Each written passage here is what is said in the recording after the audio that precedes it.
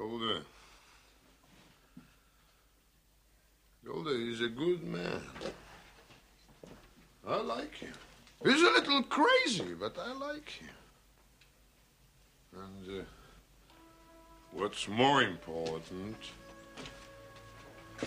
Huddle likes him. Huddle loves him. So what can we do? It's a new world, Golda. A new world.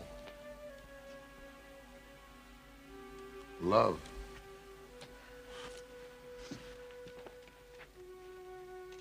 Golda, do you love me? Do I what? Do you love me? Do I love you? Well? With our daughters getting married and there's trouble in the town, you're upset, you're worn out. Go inside, go lie down. Maybe it's indigestion. No, Golda, I'm asking you a question. Do you love me? You're a fool. I know.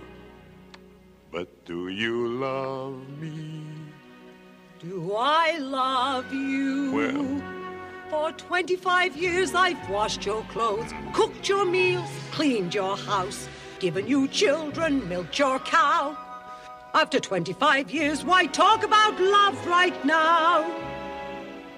Golda, the first time I met you was on our wedding day. I was scared. I was shy. I was nervous. So was I. But my father and my mother said we'd learn to love each other.